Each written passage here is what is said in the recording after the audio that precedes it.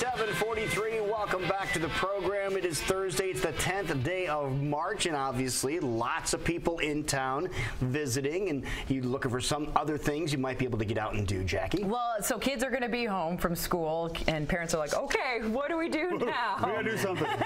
And we want to let people know that there are some great activities that you can enjoy, and a lot of those can be found at the State Historical Building. Andrew Harrington, exhibits manager at the State Historical Museum of Iowa, joining us right now, and the activities actually start tomorrow, don't they? They do. They start tomorrow. So the exhibit is Portrait of Maquoketa, the Dimensional View. It opens tomorrow. We're open 9 a.m. to 4:30 p.m. So our official public opening is tomorrow, and the exhibit will be up through the end of August. Okay, so what is this exhibit? Tell us a little bit more. So the exhibit, there's an artist. Her name is Rose Franson. Okay. She's from Maquoketa, a native of Maquoketa, and she had this idea to invite anyone in town who wanted to come and have their portrait painted by her. So over a 12-month period, she set up a shop on Main Street in Maquoketa, and people could come, sign up, and they would sit for a 4 to 5 hour session and have their portrait painted. So she did 180 of these. Oh my goodness. Over a period of 12 months. What medium did she use? It's oil. It's oil paintings, and she used this alla prima method, which is essentially you're painting the whole portrait at once. You're not doing a little bit, letting it dry, and then coming back to it the next day. You're doing starting and finishing it all in one session. So it's I would think that would be harder.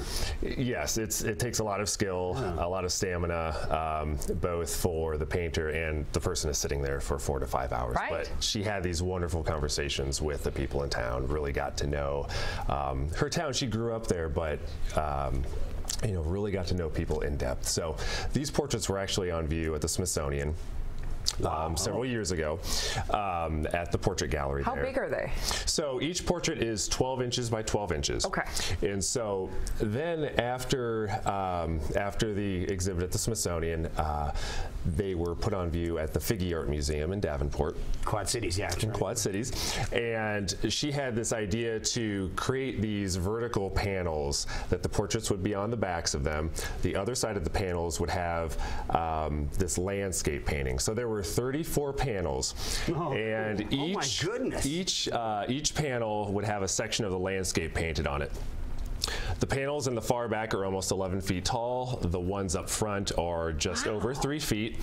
When you sit in this one spot in the gallery, all of the panels line up perfectly, and you get this panoramic view of Maquoketa from the hills just north of town.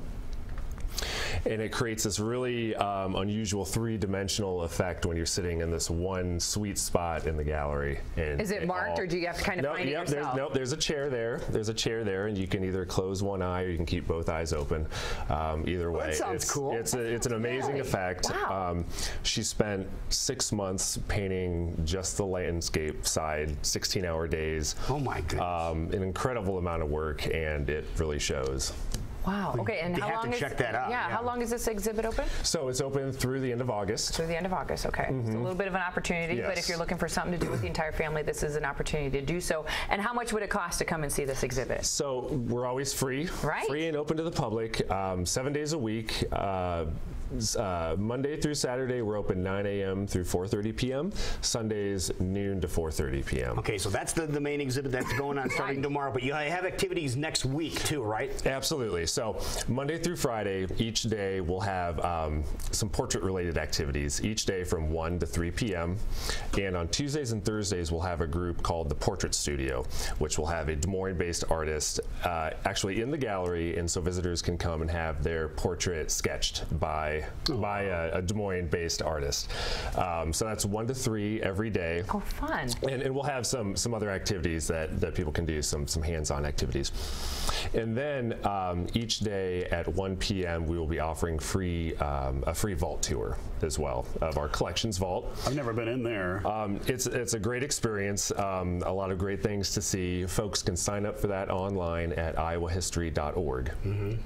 Okay. But you do need to sign up for it. Do need to sign up for it because we do get a lot of folks wanting to do this. So we do ask you to please sign up for that in advance. IowaHistory.org. Some more information on that too. How perfect activities, you know, the vault to see all the history that's involved with that place, the amazing art going on. I mean, a perfect thing for the entire family, absolutely free. Why wouldn't you want to go check Now tell everybody where you guys are located. So we're located at 600 East Locust Street, just west of the Capitol building. We do have free parking just north of the building, the corner of Grand and Pennsylvania. So there's a free garage there, free and open to the public. So it's very welcoming. The cost is perfect, and we'd love to see everyone come out. Well, that sounds like a great idea. That's a great idea. You go to the museum, hang out in the East Village, and we're not even on spring break, and I want to go. So a lot of things going on. So if you're in from out of town and you're wondering what in the world you could do during the daytime, you know, this could be something you might be able to enjoy. And it doesn't cost you anything either. Wonderful. Thank you so much for coming in, man. Appreciate it. Appreciate it. Thank you. It's 10 minutes before the top of the hour. We'll be right back.